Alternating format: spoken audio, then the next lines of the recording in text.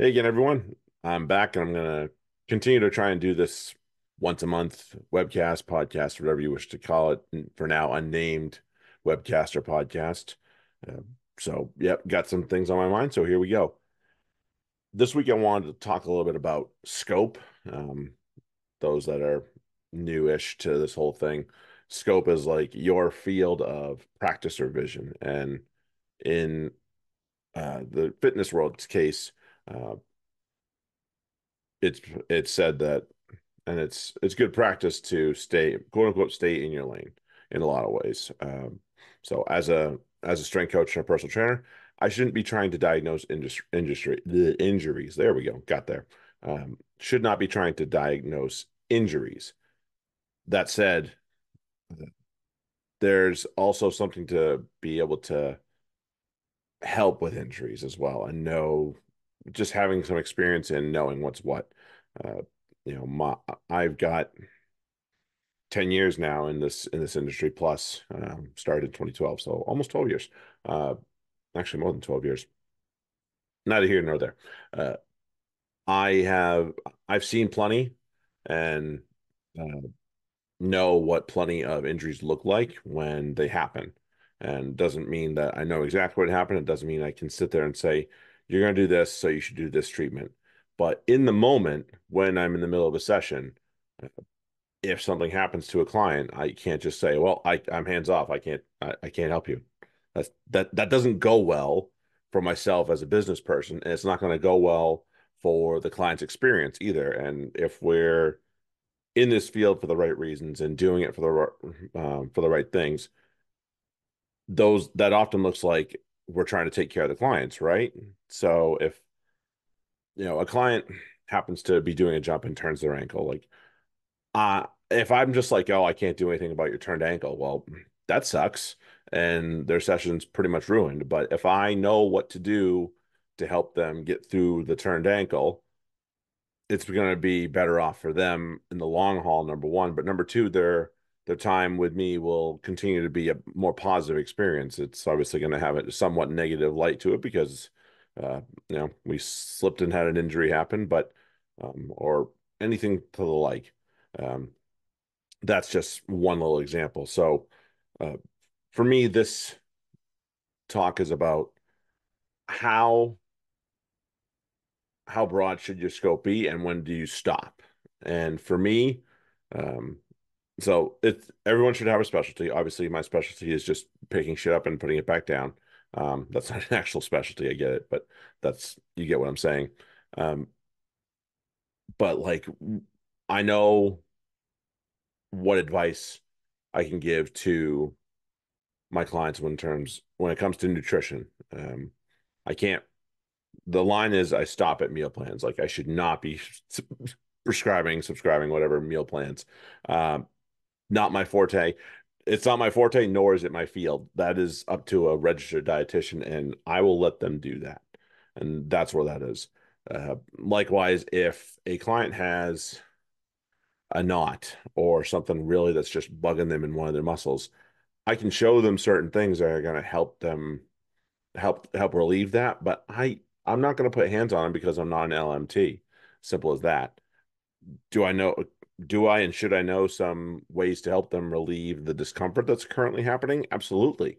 That's something that I can definitely do, and it's not going to jeopardize my business or the client's experience. So we should, for me, I think every quality strength coach, personal trainer, whatever, should have be able to push a little bit beyond their boundaries a little bit. Not again, we're not going to diagnose injuries. We're not going to, I'm not trying to open heart surgery here. That's not what I'm saying. What I'm saying is we should be willing to um, give advice where we can. And it doesn't mean that we're trying to overstep our boundaries.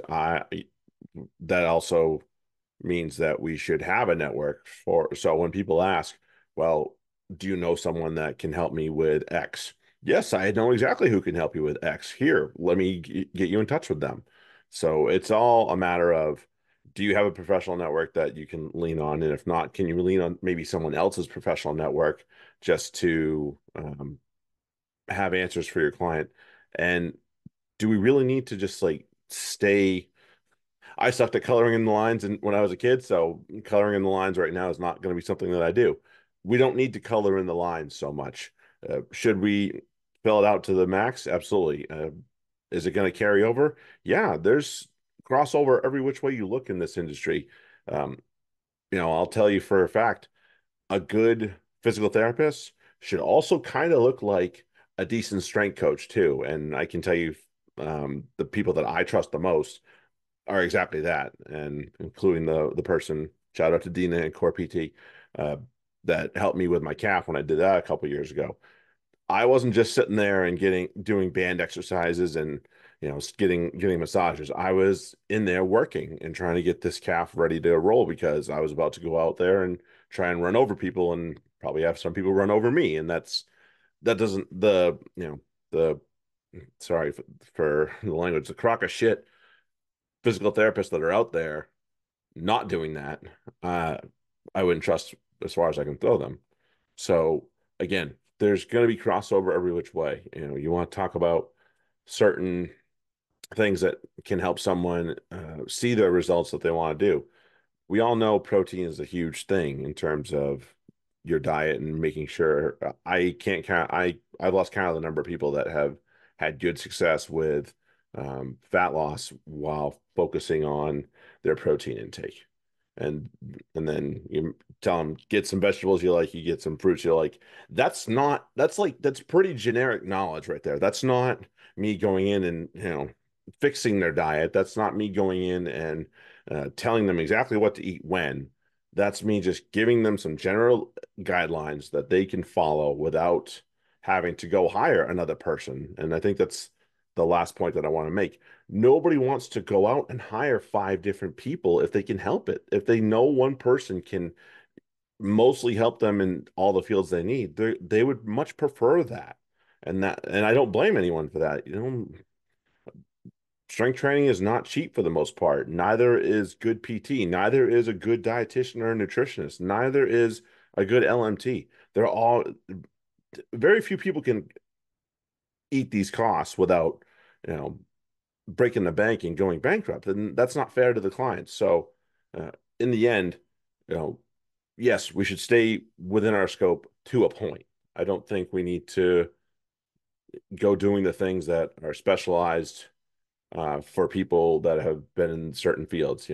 As I said, dietitians, licensed massage therapists, physical therapists, and doctors. Just we know where your boundaries are. Don't try and do the things that are clearly beyond your expertise, and try and keep yourself within that and also be as helpful as you possibly can because in the end we're trying to help our clients. We're trying to make this about them.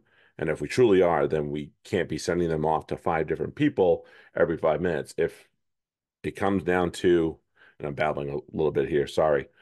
If it comes down to persons having trouble with their diet, really, really having trouble with it, then yes, you probably need to have someone to call and say, here's someone that will help you with your eating and your food and you know what your macronutrients should be and all that good stuff.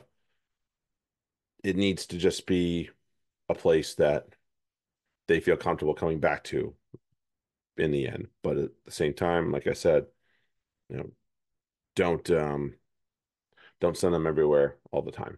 Just make sure that you have a good base knowledge, and should they seek 5 minutes of advice on something, it shouldn't take another appointment that's across town.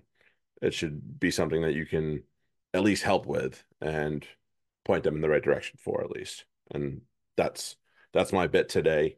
Uh, Anybody that has questions, comments, please drop one down below. Shoot me a message in the email below, and make sure that you follow me over on Instagram. But I appreciate everyone for listening. I'll try and be a little bit more consistent with this now that the rugby season's over and I'm not stretched so thin on my time. But thanks a lot for everyone for hanging out with me and having to listen. And I'll talk to y'all soon.